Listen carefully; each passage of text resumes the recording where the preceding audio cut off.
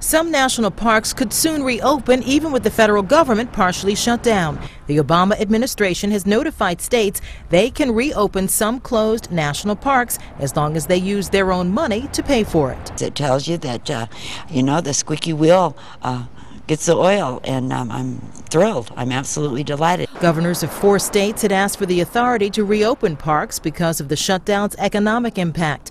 More than 20,000 national park employees have been furloughed, and nearby communities that depend on tourism are taking a hard hit. Some governors are concerned about the costs of reopening the parks. Arizona's Governor Jan Brewer wants to open just certain areas of the Grand Canyon. We have enough money to open it and keep it going for a couple weeks at least, and the money's there, so I am very glad. It's not clear if the Park Service will let parks partially open. The Park Service says it's losing $450,000 a day in revenue from sources like entrance fees since the shutdown started. Carlotta Bradley, The Associated Press.